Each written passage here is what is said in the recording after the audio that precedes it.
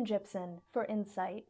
From Tunisia and Egypt to Libya, Jordan, and Bahrain, the past 2 months have brought unprecedented change and uncertainty to the Middle East. To help make sense of these latest developments, I'm joined by Thomas Carothers, a vice president at the Carnegie Endowment for International Peace. Thomas, thank you very much for joining me today. My pleasure. How have the demonstrations in the Middle East changed the U.S.'s outlook on the region? For example, we know that Bahrain serves as a very important strategic base for U.S. interests in the region. How will these considerations guide the administration's response? Well, our interests haven't really changed. Our interests in regional security and our economic cooperation and other kinds of cooperation we have with Middle Eastern states. But now the political situation underlying those interests has fundamentally changed. So the United States is scrambling to see what relationships are emerging in countries that are having political transitions, trying to, in a sense, consolidate or hold on to relationships that we have in countries where they're not. So this is a time of tremendous uncertainty on the part of U.S. policy. Bahrain was perceived as a relatively stable Gulf state up until when these protests began. I'm wondering, was there a particular trigger or instigator for this moment? Well, Bahrain had been stable, yet at the same time it was one of the more pluralistic political systems, especially in the Gulf comparison with United Arab Emirates or with Saudi Arabia. It had already had a fair amount of contestation politically in its parliament and a dividing up of political life between the Shia community and the ruling Sunni minority. So Bahrain we had already watched as a country that was more in a sense caught up in political pluralism. So in a way, when these events happened elsewhere in the region, they intensified what was already a pretty active process of debate and now protest and actual struggle within Bahrain.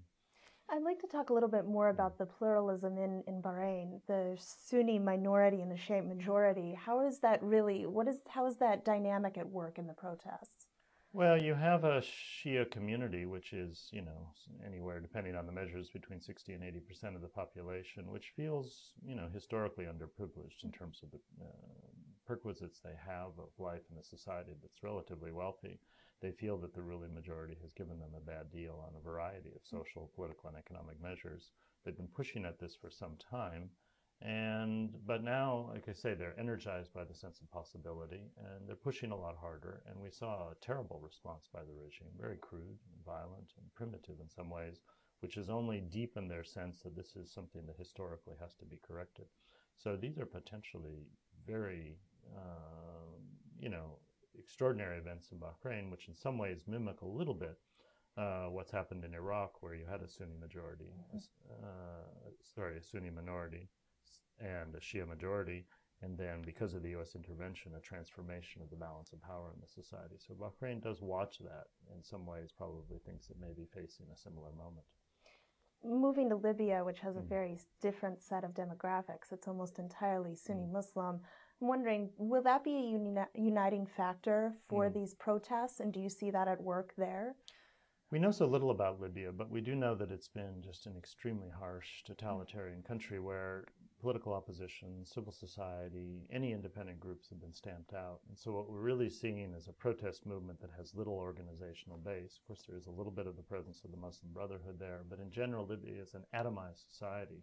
These protests are extremely spontaneous. It's a very combustible situation, and we really don't know on what basis they're organizing other than their common anger at the regime, their frustration of daily life. So we don't know whether the cause, other than getting out the people who they feel have been misruling them, in a sense, how they will define that cause beyond that. Libya has a very weak civil society, and when you take into account these protests, the anger, how do you see that working for a society that's seeking change? How do they move forward if they don't have those types of institutions?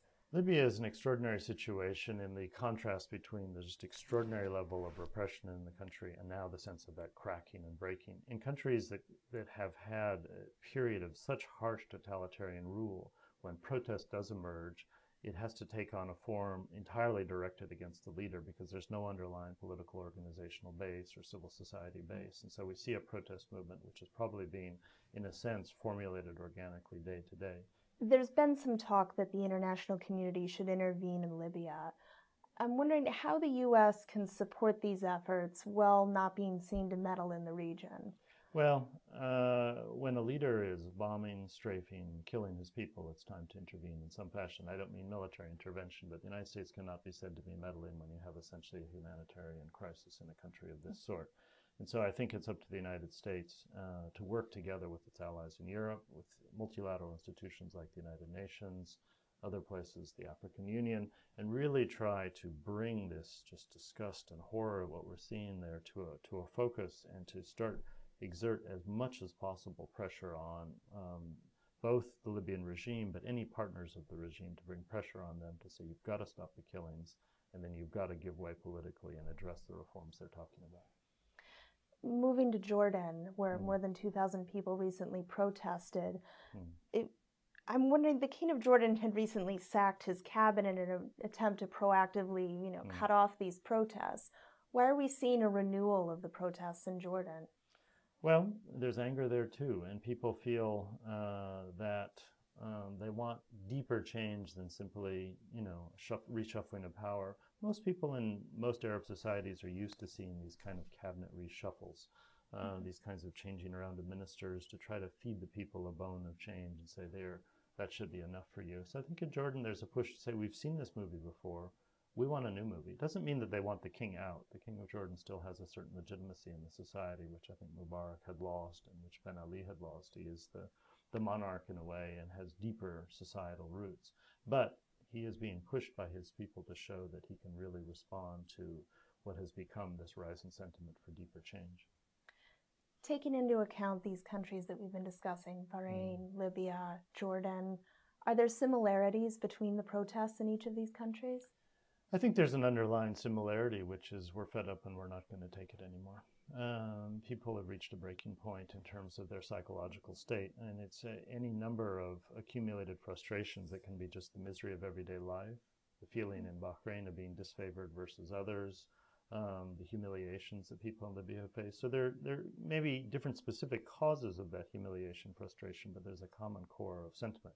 What's different is the nature of the regimes. And so when that sentiment runs up against different kinds of regimes, we see different kinds of reactions, whether it's the horrendous violence that we're seeing in Libya, some violence in Egypt that fortunately was scaled back, very little violence in Tunisia. In Jordan and Morocco, more conciliation and more dialogue. So similar impulse, different response from different kinds of regimes. Well, I appreciate your time talking with me here. Thank you very much. Yeah.